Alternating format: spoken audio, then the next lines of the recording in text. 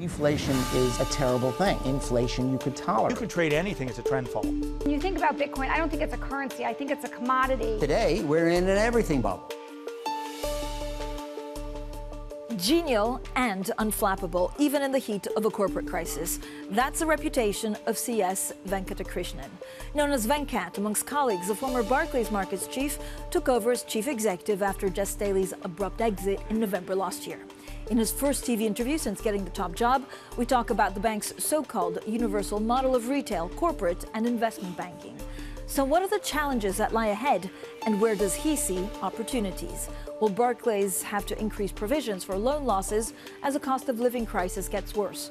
Over the next 30 minutes, we talk strategy, investment banking in Europe, the future of the City of London, and how inflation will change the banking world, with the man who's in charge of Barclays for the last 12 months. Venkat, thank you so much for speaking to Bloomberg. So 12 months into the job, what have you learned about yourself and the bank? The last 12 months have been a wonderfully educational experience. About myself, I've learned how much more I needed to learn about banking, including running a large organization, finding ways to encapsulate what our ambitions are and to conveying it to so many people, and then visiting all, this global footprint of the bank we have. It's also, it's been a wonderful year in terms of the bank's operational performance. We've managed a bunch of crises, and we've managed them relatively well, I think. But it's the start. We are in the middle of a tough economic environment. So in terms of strategy, the strategy hasn't changed that much from your predecessor. Is it about execution, or is it a different lens that you're looking at it with? So I was part of the team that set up the strategy 7 years ago. And our strategy then was to simplify our footprint, focus on building a global investment bank that was, very highly competitive. And we are now number 6. We're the biggest European investment bank. It was about doubling down on the UK, where we want to be a leading financial institution in sort of everything, retail and wholesale. And it is about building up a very specialized consumer business in the US, which we've done. We like the footprint. The businesses are operating well. I think now it is the striving to excellence, which is to make sure that in all the businesses which we do, clients and customers know what we are about. We do the things that we do very well. We don't have hobbies. We're very focused. We execute well, and it's about excellence. But can you really compete with the US bank in terms of having an investment bank? Can Europe have that leverage, or are you always going to be one step below? So we are competing. We are number 6. We've been gaining market share and revenue share in our markets business for many years. And we are under no illusion that we're not going to catapult, nor do we want to catapult to number 3 or number 2. But we can be very good at what we do. And if we are good, people will transact with us and work with us. And you can make a very good living at the size we are. Do you want to get bigger? Is now, if you look at the pipelines and things that are coming through, is now the right time to employ more bankers? 2 slightly different questions about getting bigger. One is, I think that as long as we do well and organically we grow, that's fine, right? I wouldn't want to take large steps, but if it happens in an accumulation over a period of time, that's welcome because it's gradual. About bankers, I think it's a question more about what sectors of banking. We've made a big push in sustainability, and we continue to expect to do that. And obviously, pulling out of some old economy sectors or reducing it, not to zero, but there is a shift in the banking wallet, and we respond to that. And I think sustainability is very important. We were very lucky, fortunate to serve Con Edison, based in New York, when they sold about $7 billion of renewables assets to RWE in Germany. It's one of the largest renewables transactions. And that's the kind of thing we want to do, and we want Barclays to be known for. Now, are you expecting more IPOs, more pipelines? You mentioned the environment that's a little bit uncertain at the moment. Yeah. What does the next 12 months look like? I think it is going to be a difficult environment for the first 6 to 9 months of that 12. I hope by the summer, when people are able to sort of see the end of the rate rising cycle, it may not have happened by the summer, but hopefully you can forecast the end of it with reasonable confidence. Then businesses will feel more confident themselves in what they want to do about their capital raising and capital planning. But I think it'll take a little time before we see that clarity. What's your biggest concern out there on the markets? I know you had some good results. A lot of it has to do with also how you traded. Your traders performed very well, but we have a very uncertain environment. We don't know what inflation looks like, the cost of living. You have exposure to mortgage. There's leverage out there.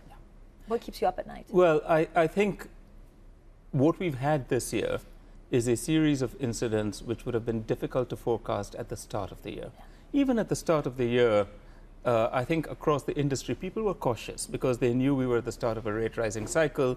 It's never good for credit assets in those periods. It's not good for equity assets generally in that period. Then you had the Russia-Ukraine war. And then here in the UK, you had that little volatility with gilts and LDI. So there are pockets where there could be leverage, and there are pockets where there may be rapid movements. And in this kind of a rate rising cycle, you would expect to see that happen. So it's rather than being specific worries about certain things, it's being generally aware that you're driving a car when it's rainy and the roads may be slippery. So what does that mean in terms of risk management? What does that mean in terms of you preempting some of the things that could go wrong? We have been operating through the year with relatively less risk, and what I would call relatively less long biased risk, meaning expectations of asset prices to rise than we would normally have done or had done a year or two ago. So we, in the language of traders, we manage from a defensive position. Which means that things could still go wrong in unexpected ways, or that you feel confident that you have this. I mean, you lived through the financial crisis. Yes. And every 2 weeks somebody says, this is going to be worse than the financial crisis. This is worse than the 70s. What kind of crisis are we going to see, and what does it mean for the banks? Yeah. First of all, I don't think, as far as the banking system goes, this will be worse than the financial crisis. I think banks are much better capitalized, much better risk managed, and much more aware of the importance of doing that than they were back then. And the regulators are also much more intimately involved and engaged with the banks in understanding bank exposures. So I think it's not going to be like that. I think from our point of view, and speaking for Barclays, what we have to worry about is the impact on consumers. We are starting at a point where people have strong balance sheets and employment is very high. So these are very good initial conditions. But squeezes are coming in different ways. In the UK, to a greater degree than the US, you've got the energy price squeeze. And also in the UK, to a greater degree than in the US, you've got a squeeze coming from higher interest rates and mortgage prices and rents. Because it's more of a variable rate market. It's more of a fixed market than it used to be, but it's more variable than the US is, which has a 15 or 30-year fixed market. But you're not seeing that, right, in consumer spending right now. You're not seeing it in mortgages either. Is there worry that we're complacent and then at some point next year, early next year, it hits us hard? Not that we are complacent, but even though we've started off in a good condition, there are factors that are eroding that strength of the consumer balance sheet. Now, people are adjusting. What we see, what Barclays sees in the behavior of our customers is, first of all, a very, very small fraction. I mean, 1% of our people, borrowers, are in any form of financial difficulty. It's tiny. Second is that we see people tightening their belts. They are being more prudent in their spending. They are reducing non-essential spending in various forms. And all that's good. That's people managing it. And we have not seen sort of noticeable signs of stress in terms of defaults, as I said. However, I think we only know that these pressures could build, and so you've got to be cautious. If they do build, what will happen? What's best case scenario and what's worst case scenario? Could you see 20% of zombie companies in the UK, or is that too pessimistic? I think that's pessimistic. I think the UK economy has had a lot of support during COVID, and obviously the UK has been growing more slowly than it should. But the financial services industry, which is a large part of the UK, is very competitive. But it's not the only one. Health sciences, even technology and parts of technology, fintech, are very, very bright stars in the UK. So the UK has a lot going for it, and I don't think you will see that kind of environment. I think what I'm hoping you see is what people will call a soft landing and a shallow recession, helped by the initial conditions. And so what you might see is an increase in unemployment. You might see some credit weakness among customers, but it won't be so bad that you see distress in society. However, it has to be managed carefully, and it has to be managed aggressively with a balancing of the budget, and that's what the Prime Minister has said in the last couple of days. Are you expecting a housing crash? I doubt it. Talk to me a little bit about the last 6 weeks. So you mentioned the guilt. I mean, was there a moment where you were in the office thinking, like, as Barclays, you're one of course, the players in selling and buying gilts, with the margin calls coming in and saying, like, I don't know what happens in the next 2 hours. So first of all, I think that the volatility was managed extremely well by the very effective, targeted, and time-bound actions of the Bank of England. So I think buying gilts, buying inflation-linked gilts, and then the repo facility that they put in, working with the banking system, all helped ease the pressure in the crisis. And you've got 10-year gilt yields now back below where they were at the day of the mini budget on the 23rd of September. As for us, I mean, we are large in the gilts market. What was important for us, as we saw it, was this was not a solvency issue at all for the pension system. It was a liquidity issue. And it was a liquidity issue because what was a very important feature of the UK pension system, which, by the way, I think is a good feature of the pension system, which is a matching of assets and liabilities, which employed leverage, created a liquidity problem. So a liquidity problem had to be managed. And the liquidity problem was managed by the government intervention or the Bank of England intervention, the repo facility, which allows people to borrow against assets rather than sell them, and by slowly releasing the pressure. And so far so good. Do you think that will change, actually, regulations surrounding pensions in the UK? So I don't know the answer, but I think what is important is that the UK pension system in aggregate is very well funded. It's about 125, 130% funded ratio, which is extraordinarily good, which gives it a good starting point from which to manage to a less leveraged future. Is liquidity the biggest concern for banks right now? I mean, we're again hearing, the U.S. Treasury Secretary having to do things maybe to put a bit of extra liquidity or to pad it out in the Treasury market. So bank liquidity, I don't think is an issue. We've had liquidity regimes. Funding models are much more robust than they were in the financial crisis. I think part of what people are worried about and what they saw in the gilt market was the liquidity in underlying trading, which is that these markets are not deep with small bid offers in large sizes of trades as they used to be 15 years ago. And I think part of it, our banks are more prudent in managing their risk. So that's a good thing. It's a good thing, but it has a consequence that that the big providers of liquidity have moved away from the banking system to the buy side. Do you worry about shadow banking? And is there any crossover? Does that, if you look at the system as a whole, if there's something wrong with shadow banking, does it impact the big banks? So it impacts the big banks, and by shadow banking, I'll narrow it. I'll narrow it to, let's call fintech companies, okay. Right? So it impacts the banks in a good way and a bad way. So in a good way, what they've done is they've provided digital technology ways of giving services to customers, which customers like. And it's made us up our game, right? And faster than we would have otherwise. And shame on us for not having done it earlier.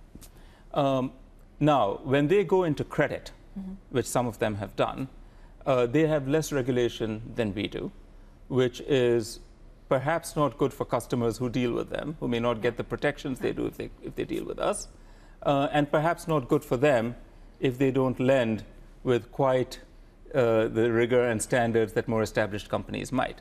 On the second issue, that's a supposition. Let's see. Yes. So when you talk about, shame on us, how are you changing that? Are you looking at fintech companies, and do you want to buy them? Do you need to grow internally? Like, what's your digital proposition looking like in 5 years? So we are investing a lot in our digital capabilities. The biggest bank branch we have, and for most banks that's true, is our mobile app. And we try to make it better and easier to use. Obviously, we're half a step behind because we're working on older technology and with a larger install base, but we are catching up. And I feel very proud of the applications that we have at Barclays to allow people to manage their finances. The issue on fintech more broadly is I think, look, some of the valuation dazzle has gone off in the last 9-12 months with the asset price corrections. But the core technology is good. And we continue to study these companies and study the technology and see what we can adapt. And maybe if the price is right, buy. What's your relationship like with the new UK government? Have you had calls? Have they given you assurance about windfall taxes? Well, I think the government is brand new. So we obviously, many of the faces are very familiar faces. And we've been in communication with them for many years. And we always are with the government. And we await to see their proposals on taxation, on fiscal policy, on all aspects of it. Where do you see the City of London being in 4 or 5 years? I mean, that's maybe too long a time frame. Should I say 12 months? Well, it's both too long and too short. Here we are in the city. And this city has been the center of finance for 300 years. And it needs to be the center of finance for 300 more years. We certainly would wish that that were the case. And it is the center of finance because of an excellent regulatory system, transparent, fair. It is there because of great availability of talent and infrastructure, soft financial infrastructure and hard financial infrastructure. And a part of that is also a stable, predictable taxation regime. So we hope that all those elements and ingredients remain and continue to allow the city to flourish. And, the Prime Minister spoke about investing in education in Britain. And if you think about what drives the financial sector, I mean, you meet many of them. It's about the wonderfully trained people in the UK and the wonderfully trained people outside who are able to come and work in the UK. I mean, the UK has lost something, or the City of London has lost business to other parts of the world in terms of, financial capitals. Yes. What do you need from the government today for that to be reversed? Well, some of it is what others do, right? So once Brexit happened and you could not passport financial services to London, all the major banks had to set up trading enterprises in Europe. So that is irreversible, let's say, for the time being. I think other than that, what we need is a continuation of what London has provided. Education, infrastructure, people, a great regulatory regime, and a stable and predictable, fiscal regime. Venkat, until not too long ago, Barclays had a activist shareholder on its back. Do you think about that? You always have to think about it. I don't think about it from the point of view of our business mix. I do think we have a good business mix. And that activist shareholder came because he thought we should sell our investment bank. He could not have been more wrong. I repeat it, he could not have been more wrong. The investment bank has been what has kept Barclays flourishing and quite apart from many of our competitors in the fact that, we performed extremely well during COVID. We are able to have a more diversified business model. But I think for many banks like us, where our valuations are low, you've always got to be worried about what is driving bank valuations. What do you think will drive bank valuations? Is Europe overbanked? Well, so Europe is, again, separate Europe from the UK. Okay. I don't think the UK is overbanked. I think part of what drives bank valuations, especially in Europe versus the US, is there is some worry about business model. I think in our case, we've got the right business model, and what will drive our valuation is solid performance, excellent performance, as I said. Repeated, excellent performance. I think in Europe, banking is still fairly nationalized. Not nationalized and state-owned, but by country. And I think we have to see at some point the experiment of one large European bank crossing borders in a meaningful way, and then we'll know. When do you think that will do you think that will happen, or is it just a dream? We've been talking about it, I feel like, for 2 decades. Yeah, I mean, it's a question more for the European bank CEOs. I think it should happen. I think the test case should happen, and now is a good time. When you go through a period like this, there will be some banks which will benefit from consolidation and ownership by a larger entity. And I hope I see it happen, and it'll be good for Europe. So your bank is doing pretty well. Others are doing less well. We talk about Credit Suisse almost day in, day out. Have you been able to get some business from clients that no longer want to bank with them? Well, business goes every way in the banking industry. Obviously, where Credit Suisse has pulled out of certain businesses, such as the prime business, we got some business from their clients. But look, they announced a big restructuring. We wish them well. It is important for the banking system for there to be many players who are strong. And I think, with this restructuring, hopefully Credit Suisse is on a good upward trend and regains the prominence it used to have.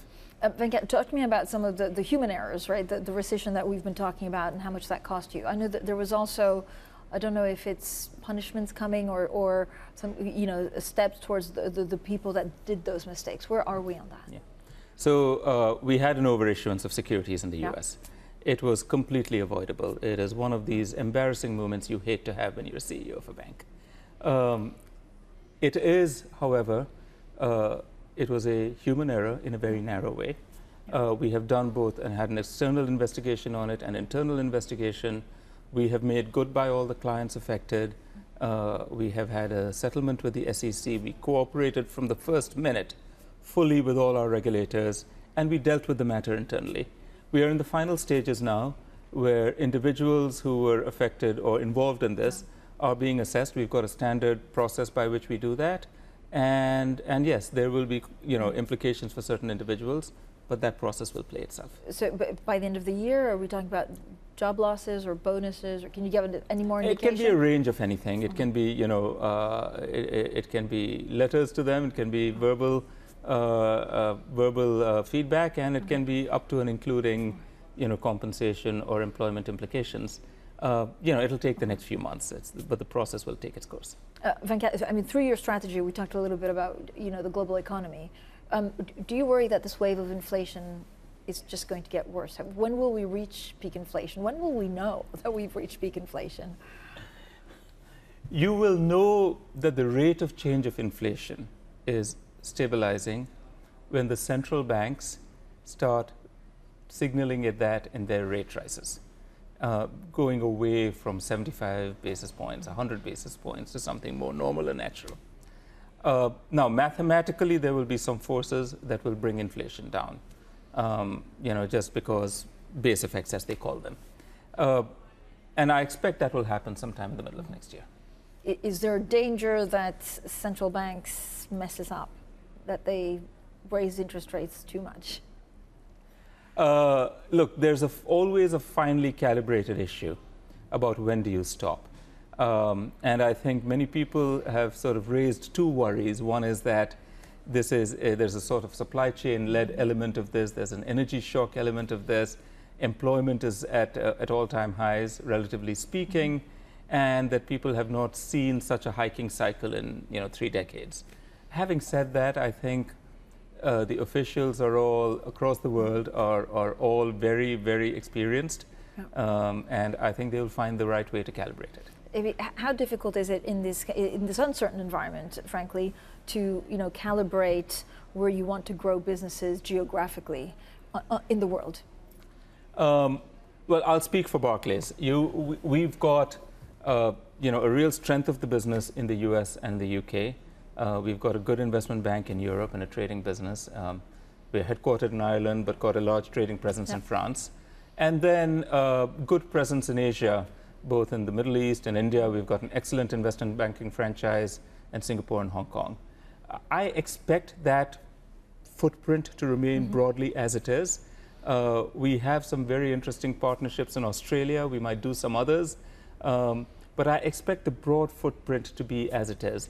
The geopolitical complexities, which are also arising, makes people more cautious also about which countries they want to go to. Have you had to increase wages? And I'm not really thinking of the high flyer bankers, but just to match inflation in most of these places. Yeah, so we did a fairly large program of wage rises in India, where we've got a large number of employees last year in 2021. In the UK, we did an interim adjustment in August of about 4% for a lot of our workers. And then we are working through another one for the end of this year. And we did one in the US also late last year. So I think inflation, especially as it affects some of our workers, we're going to have to look at it and we're going to have to respond. When you look at the return to the office, I think bankers have to be back, what, 4 days a week? Yeah. How's that going?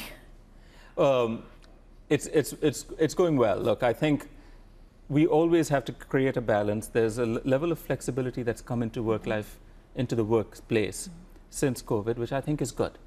I think some of the stigma attached to working from home has gone away. And I think that's really important, especially for those who are managing young families or have other pressures that require them to spend more time at home or close to home. And I think we should continue that and should continue that in important ways. Some jobs require you to be in the office. Our trading floors are largely full 5 days a week, and that's the way it should be. Our bank branches here in London also need to be staffed, and they should be. For some other functions, it can be less, but I do think it's important for people in all functions, at all levels, to be in the office. This is an apprenticeship business at the end of the day. And it's important to have that productivity from being face-to-face. Venkat, when you look at the strengthened dollar, this could be a shorter term. It could last for a very long time if you look at King Dollar. What does it mean for Barclays? Well, as a financial matter, it's actually good. We have about 40% of our revenues in dollars. We've got a fairly big business in the US. More broadly, though, world economies will have to adjust.